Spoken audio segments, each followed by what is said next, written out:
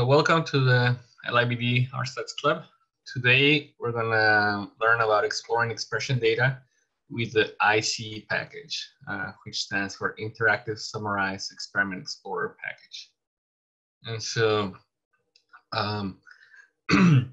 if you don't have iSEE installed, you can just copy paste these lines of code here to install Biasing Manager and then install the iSEE package itself. As always, you can find the link to that Google Doc from the spreadsheet that has all the sessions for the club here. All right, and so let's while iSEE installs and before we actually play around with some data, let's explore it a little bit what it does. So I put the link to the bioconductor landing page for iSEE. So iSEE is this bioconductor package that actually won one of the categories of the first RStudio Shiny contest. And so Shiny is this R package by RStudio that provides graphical interfaces powered by R and other languages. But basically the idea is that you're running R behind the scenes such that if the user changes some input, they can, R will compute some new information and will provide it to the user.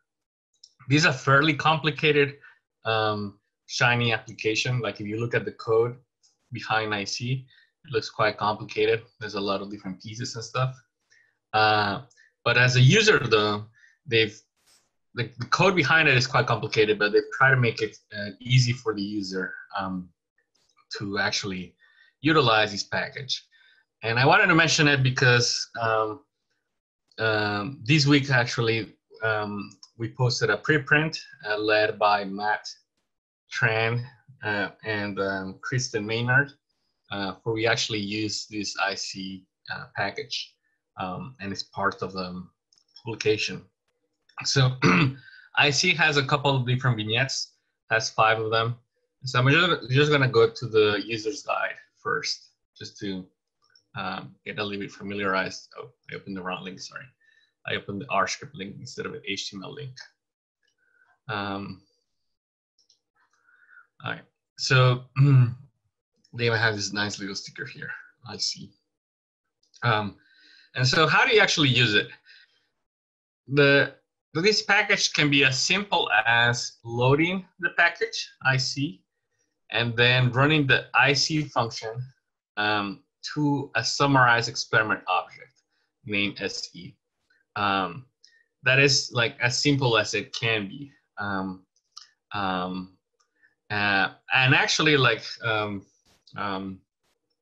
summarized experiment, right? We've seen before that this is one of the main bioconductor packages for sharing like expression data. It actually can be used for other types of high throughput data. But like there's a lot of other packages that expand summarized experiments. So one of them is a single cell experiment that adds a couple layers on top of summarized experiment. But it actually is a summarized experiment in itself. So that's why you can use iSEE for that type of data and other types of data too. And so how will it look? Once you actually run iSEE, you can save the object of iSEE into, let's say, let's call it here app. And so you can then run that app using the Shiny run app command. And how it will look something like this. It's going to have a little browser tab that has several panels. For example, here it has a reduced dimension plot panel, a row data panel, and then some like distribution plots for different things. You can even have like a heat map at the end. And so all these panels will actually be configurable by the user once they're actually looking at the data, but then also by the person providing the Shiny app. So we'll explore iSEE mostly as a user first to get an idea of what you can actually do with this package, because I think this package could be really powerful for everyone at Libre, because we have a lot of summarized experiment. We have a lot of data that we provide to everyone as a summarized experiment object. And so let's say you just want to see, you know, how you want to plot the expression of a given gene, for example. Maybe instead of writing our code to do it, you could just use this iSEE package. And so to have a common example to work with, we're going to use the Speakeasy example data, which I'm opening here in a new tab. This is the data that we used this week for the differential expression bootcamp. And so some of you are new, and some of you were during the bootcamp with us. So I'm just going to go here, download data on the top. And there's a couple things you could do, but like I'm going to use this download statics file code over here to download the data that we're going to work with. So let me copy that. I'm going to go to our studio. Let me save that.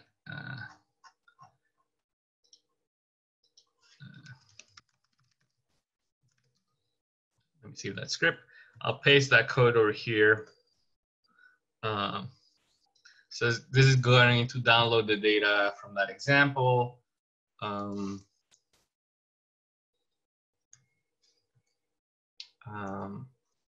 then it's going to open on our studio project.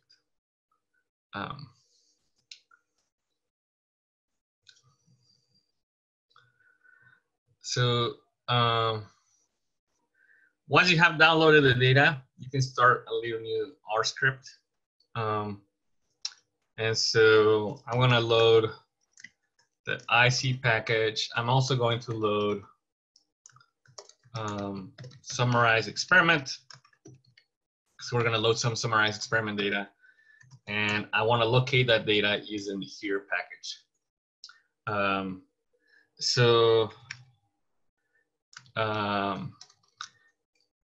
Let me find the data that I want to load. So I'll use the load command for here.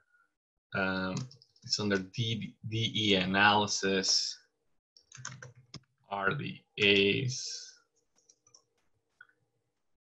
Sorry, is it there? No, actually it's not there. Never mind.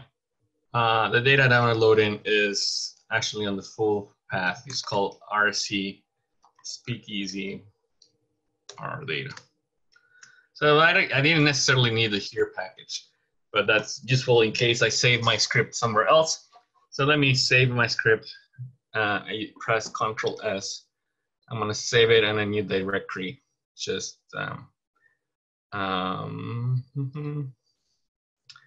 new folder.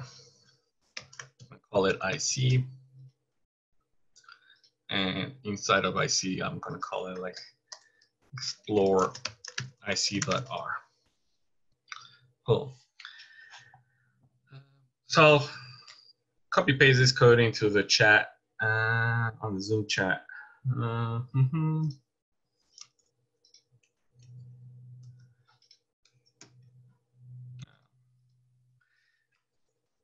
Let me execute all that code. So this is, I'm loading the iSEE package, the summarized experiment for the data, here for locating the data.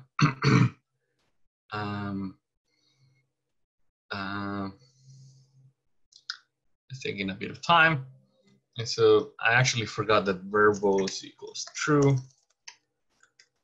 Argument to the load function.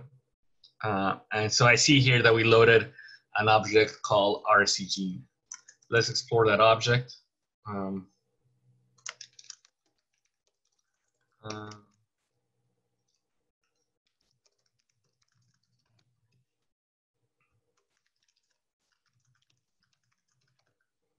Just adding a couple of comments so we know.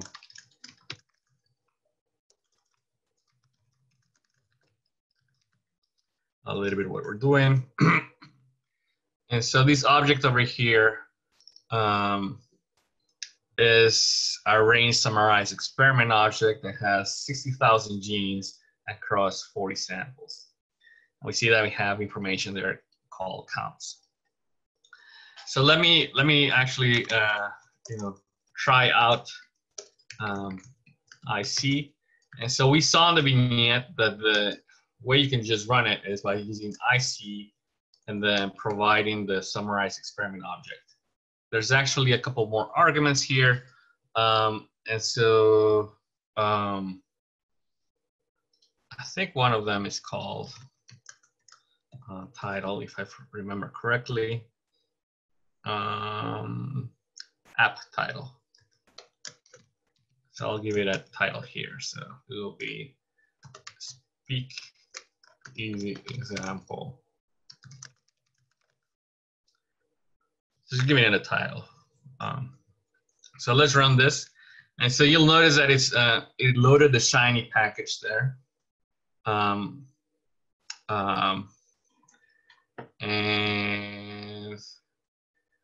just to see this a little bit nicer, I'm going to open it in the browser.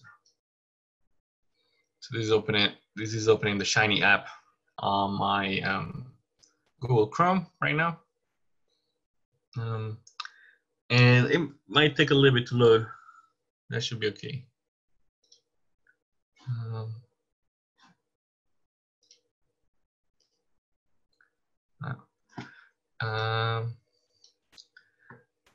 So you see now we can see a little bit of the structure. We have like multiple panels there. They're currently loading, so that's why we see those like dots, pulsating dots in the center. It's like loading the data that we'll see soon enough. Cool. So now I loaded the data. And so there's quite a bit of information here. So let me zoom in a little bit. So we can see the information a little bit better. So because I zoomed in, it's having to remake the plots. And it's going to adjust them to the size of my browser window.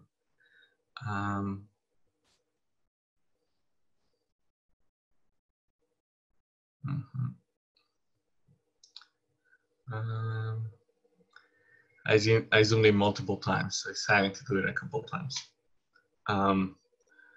So what do we have here on the left, right? The first thing we have here on the left is we have a table that is interactive that we can search through, and it has information here that is called row data table 1. And so what is the information that's showing here? This information for our genes that was stored in the row data element of our summarized experiment object. So in particular here, this is data that was generated with Speakeasy. So we have a column here called length, which is the number of coding base pairs for that gene. We have the gen code ID, the symbol ID, the gene type. This is based on information from GenCode version 32. So like some of them are long non-coding RNAs, some of them are coding genes, etc. We have the symbol for that gene. And then we have the entree ID, which is this database from NCBI. Not all the genes have entree IDs, some of them do. A class column here that tells where the gene is in GenCode, yes or no. And this is really more useful for when we work with exon-exon junction data, not with genes. We have the mean expression across all those for that given gene, the number of transcripts, and then even the GenCode transcript labels. Sorry, IDs. So that's a lot of information there that we have for the gene.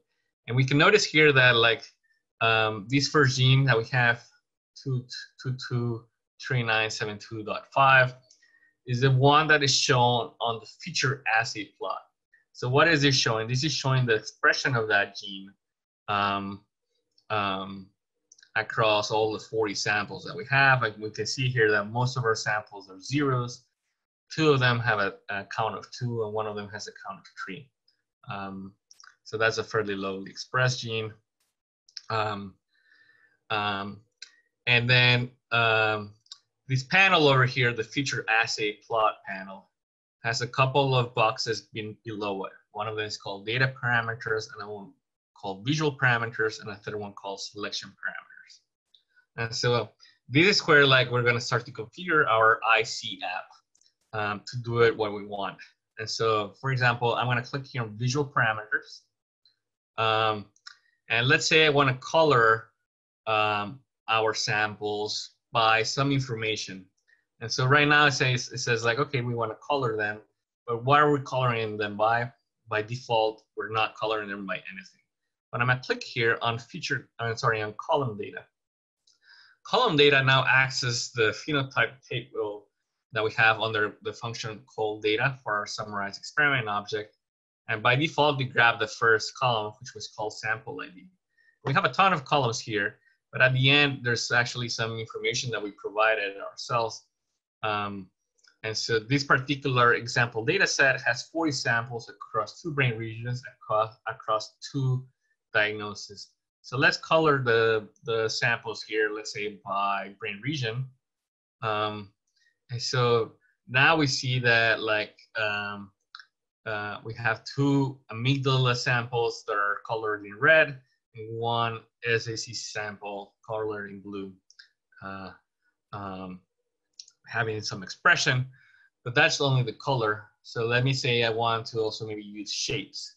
So I'll click here on shape, and I want to shape them by column data, and I'm going to select the primary diagnosis column. And so now we have circles for bipolar and triangles for controls. So now we have our, we didn't actually need to code anything, but now we're able to explore the expression of a given gene. So those are the visual parameters. Let's say we're happy with that, with what we have now. I'm going to click here on the title visual parameters to hide that box. And let me click now on, let's say, data parameters. And so, sorry, is that what I want? That's not what I wanted. I wanted selection parameters, sorry. And so by default, it says here, receive column selection from, and it says it has here 3 dashes, that is from nowhere. But you can click that, and then you'll notice that the names that show up here are names of some of the other panels that we have in our iSEE app. So one of them is column data table 1, and column data table 1. Maybe that's not what I wanted. I actually wanted to link it to the row data table 1. Let me see if that's, oh, so sorry, that was actually data parameters, not selection parameters. This second little box here has you can get the y-axis from nowhere, or you can get it from data table row from data table 1. So that's what I'll select here. And now there's a little bit of information that gets printed at the bottom of both row data table 1 and feature assay plot 1. On the row data table 1, at the bottom it says here, transmitting the feature name to feature assay plot 1. Feature assay plot 1, which is the one here in the green, says it's receiving the feature name from row data table 1. So what did this enable? So now if I go back on the row data, I can click, let's say, I'm gonna, let me sort the genes here by mean expression. So now I found the mostly expressed gene over here. I'm gonna click on it, left click. And so that actually updated the gene that we wanted to visualize on the feature assay plot 1. And so, let me click on another gene, and that updates the plot.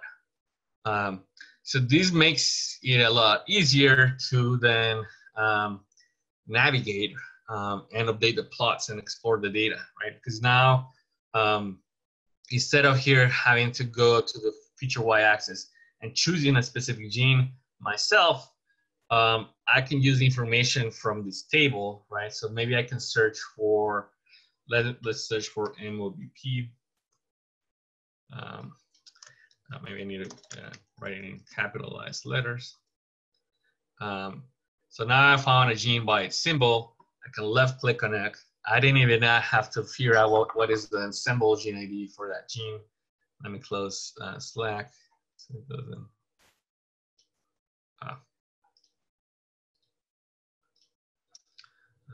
Right. So that's how I was able to find that gene, right? A lot easier. I was going to clear the search box so that we can see all the genes again, right? And so this is maybe all what you need, right? Let's say you're only exploring the expression of a given gene. That might be all the information you need. You might actually, I mean, but we have a lot more data on our study. And so there's a third panel here called column data plot 1. Column data here is going to plot information that we have about our samples.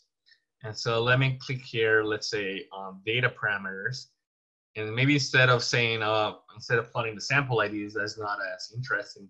Let's plot, for example, the total assigned gene column. Right, so this is information about like what was the percent of reads or the proportion of reads that got assigned to genes. And so we can see it's mostly around 0.3 in this particular example. But we can add some information. That is the y-axis. We could add actually an x-axis here. So let's add like, let's plot that against the mitochondrial mapping rate. And so now we have a next scatter plot where the y-axis is the total assigned gene, the x-axis is the mitochondrial mapping rate. We can add some visual parameters. We can color them by column data. Let's color them by, let's be consistent. So I'm going to color them by brain region, and I'm going to use a shape from the column data, and the shape will be the primary diagnosis. So now we have a much nicer looking scatter plot over here. And this is something you could use to interactively explore like different covariates and how they're related. So that is the column data plot. You can even change some of the selection parameters.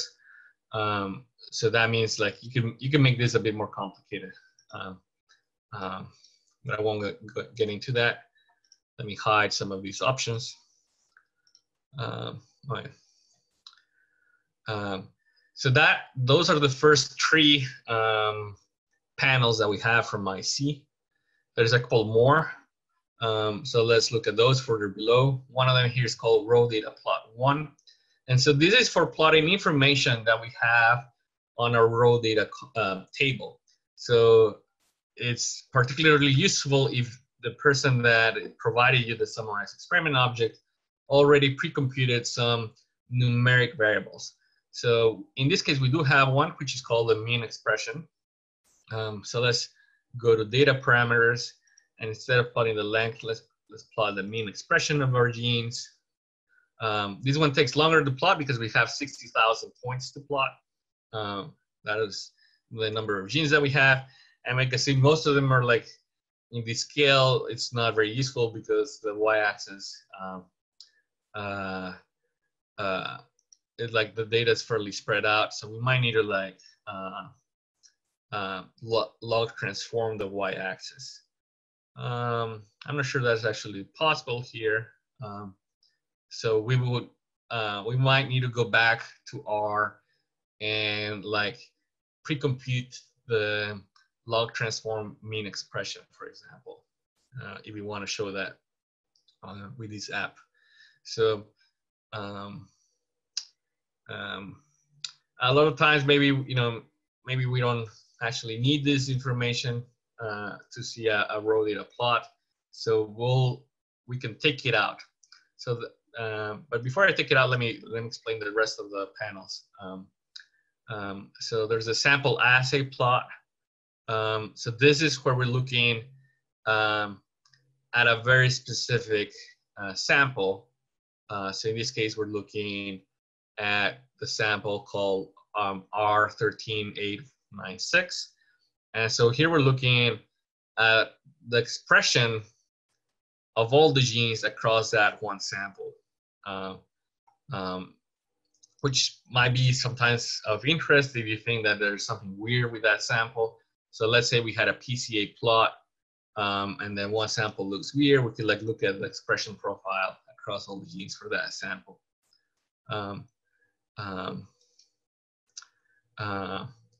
There's a column data table 1, which is the information that we have about our samples. So like we had all like a lot of the speakeasy variables. I'm gonna go all the way to the right where we have yeah, like brain region, primary diagnosis, sex, information like that. And so let's say you know the brain number for a sample, you can sort it that way. Find the specific sample, and this middle panel sample assay plot, you could make the data parameter here to have as input the column data table 1, such that if I now click on a sample on the right table, it will update the sample assay plot, right? So here it depends whether you think this, this type of visualization is informative for you or not. It might not be. In some cases, it might be. There's a 7th panel here called complex heat map 1, and so this one here, I'm gonna click on data parameters, and I'm gonna click on edit feature names. And so, I forgot here that we're using gen code IDs. I don't actually know the gen code IDs for some genes that I want to see. So let me click and apply. Let me find some genes over here. So MOBP.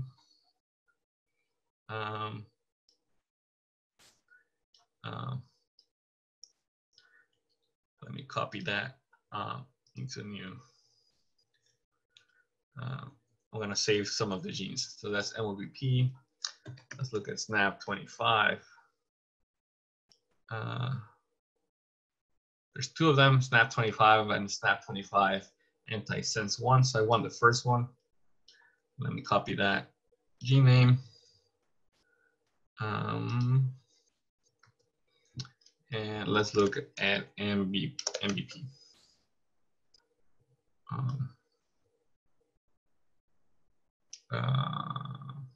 Okay, that's the first one. So let's copy that over here. So to make it more useful, maybe like we could change the row names of our summarized experiment object to use the symbols instead of the gen code IDs. Could do that externally. So let me go back to the complex heat map. I'm gonna, under data parameters, edit feature names. And so I'm gonna paste there my 3 genes that I have. Click apply. And so, this is a little bit hard because I need to remember the names, but the one that ends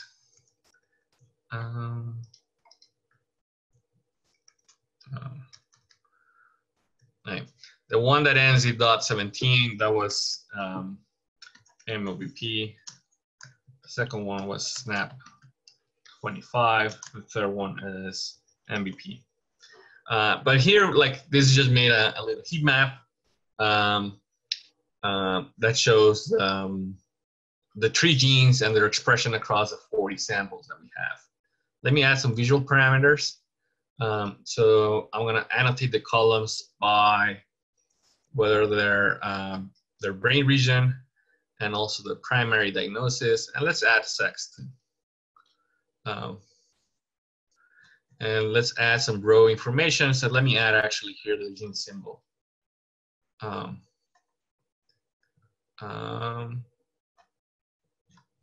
oh, that seems to have crashed the app. Oh yeah, it did crash. I guess I don't know what error there was there, but I won't do that the next time. Can you save the plots? All these nice plots. Is there a function to save them?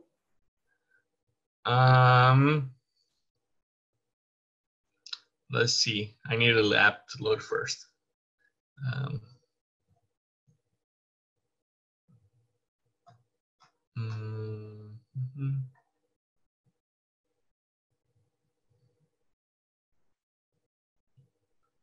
Takes a little bit of time to load because we have a lot of genes, right? So maybe like something we could do is to filter out the lowly expressed genes, for example, so it has less information to plot.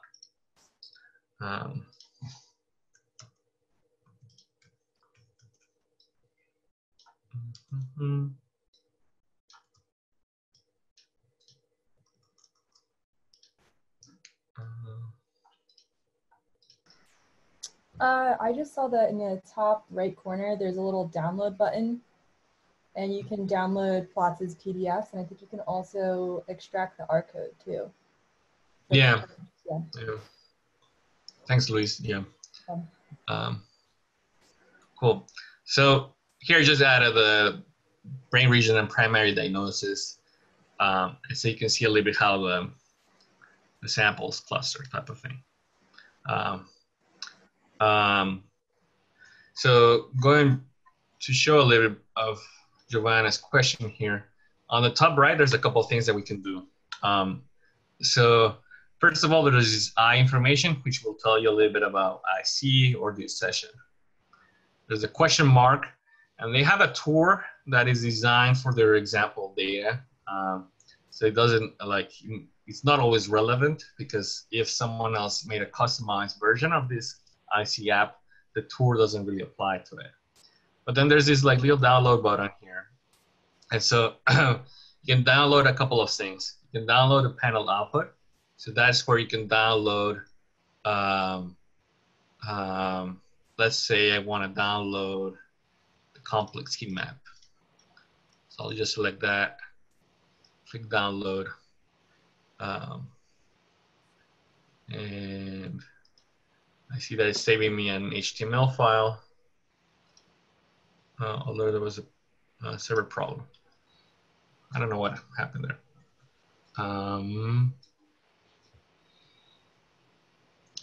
Is that where you saw the download PDF, Luis? It downloaded a zip with a PDF in it for me. When you selected everything? I just selected the first plot, just the feature assay one.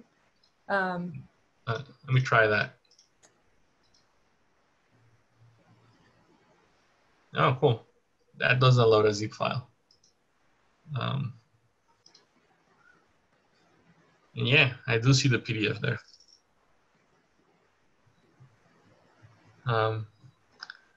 Cool. Thanks, Luis. No problem. So, I mean, because my app crashed, all my visual parameters got destroyed. But let me add them again quickly. So I'll add here data parameter that I want data from the raw data table 1.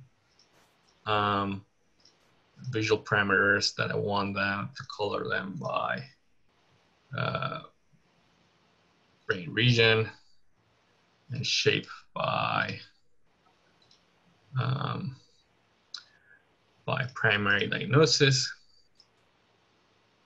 And so we saw that maybe we didn't like this raw data plot 1, or maybe sample assay plot 1. Maybe we don't need those. So we can remove them actually. And one way that you can remove them is that there's this little icon here on the top right that shows like a square with 2 nested squares inside. So let me click on that. And so there's something here called organize panels. So let's organize them. And at the top, you're gonna see like a little text box type of thing that shows the names of the different panels that we have. So let me click on the X for raw data plot 1, sample assay plot 1. Let's say that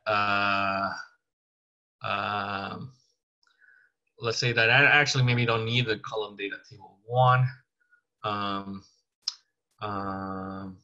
And maybe you want to have the complex map before the feature assay plot. So I'll move it here. I'll drag it and drop it before column data plot 1. And so now we have only 4 elements. The maximum width that they can have is 12. So if I have 4 elements, I could make it into a 2x2 square. So I'm gonna make the width 6 for all of them. What, 6? Maybe actually one more vertical space for them. So I'm gonna increase the height from 500 pixels to 600 pixels for all of them. So I'm doing quite a bit of changes. And now that I'm happy, I'm gonna go to the top and click Apply Settings. So now I have more space. I have my 2x2 set of plots. Let me change also some of the visual parameters for our plot over here. Color by brain region, shape by primary diagnosis. So let's say I'm pretty happy with this layout. So one feature that is highly used great use is to click on the download button on the top right. And I'm gonna click here on extract the R code. And so this shows me all the R code. Wait, I didn't actually want that. That shows me all the R code for making the app from scratch. What I wanted was display panel settings, sorry, under download, display panel settings. Yes, this is what I like. So I'm gonna select all of this code. Let me zoom out. Control A to, well, yeah, let me select all of it. Right click, copy it. And so I could go back to my R script that we had.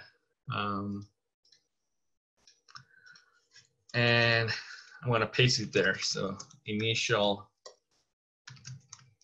iSEE setup. So this is a lot of code. And so what's happening here? Here we're saying like, okay, we're creating a list. We wanna have a raw data table. We would then wanna have a feature assay plot.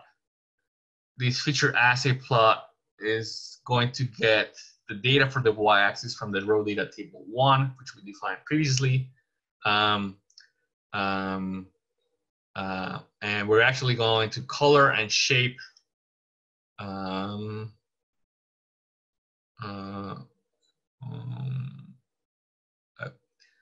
the shape column data is going to be by the primary diagnosis.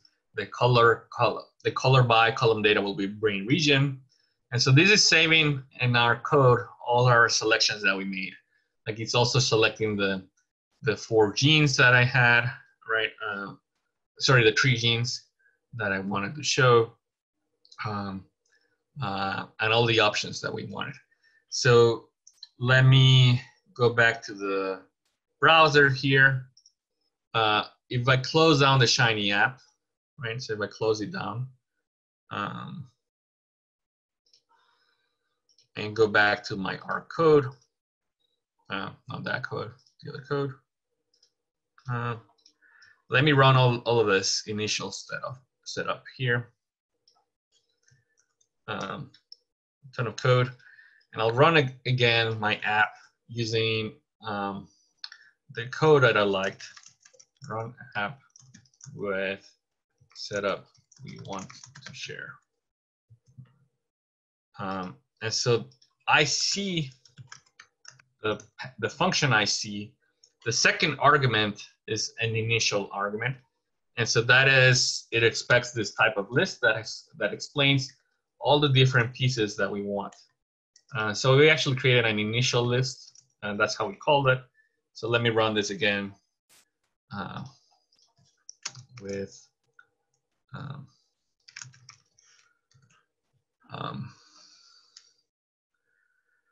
me open it in the browser.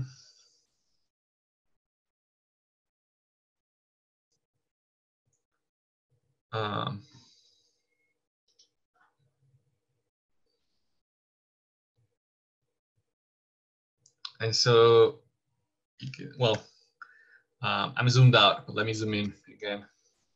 And so now you get like the 2x2 setup that we pre-specified with like the genes, the visualization options that we wanted. And so as a user though, if you share this to a user, they can still go to organize panels.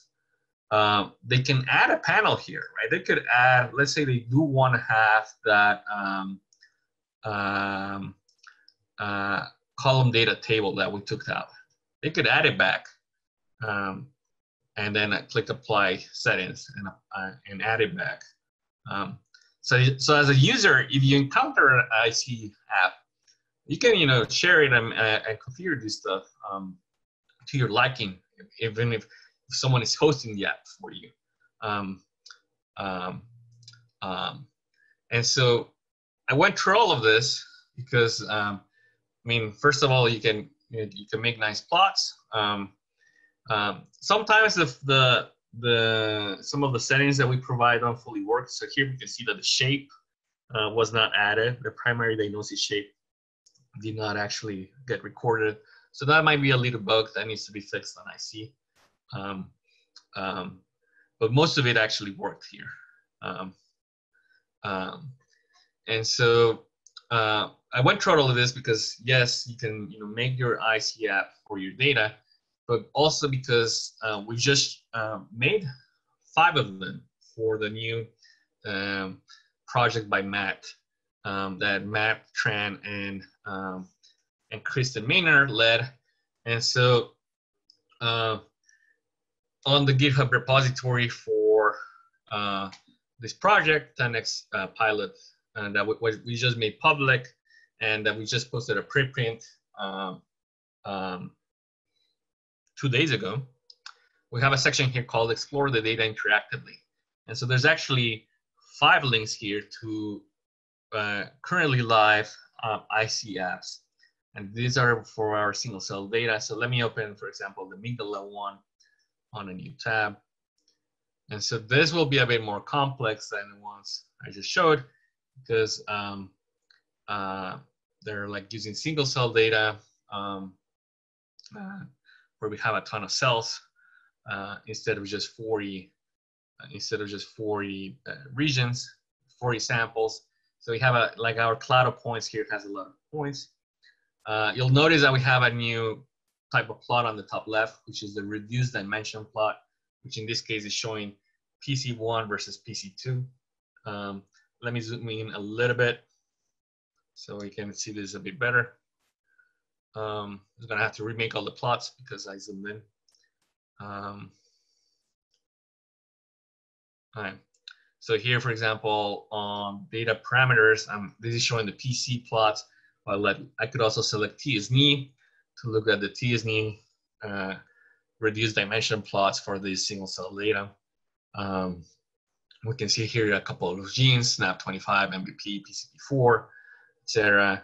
We have a plot here where we're looking at the expression of a given gene, but where we now have one little box plot or B-swarm type of thing per each of the cell types that Matt defined. And so all of this was made with like code that is public. And so you can see the way that I made this was like I made one of these iSEE apps. We configured the settings that we wanted to share with people. I downloaded those settings. And so because I had to do it 5 times, and I wrote a little bit more code. And so on the Google Doc, I included the link to that code. In case you're interested, here, there's a file called clean functions, and it has some of the functions for making that, for reducing the data that we have, and then for creating the actual app, and then deploying it to the web. So there's a couple of code. There's quite a bit of things here. If you're interested in learning more about iSEE and the way we made those apps.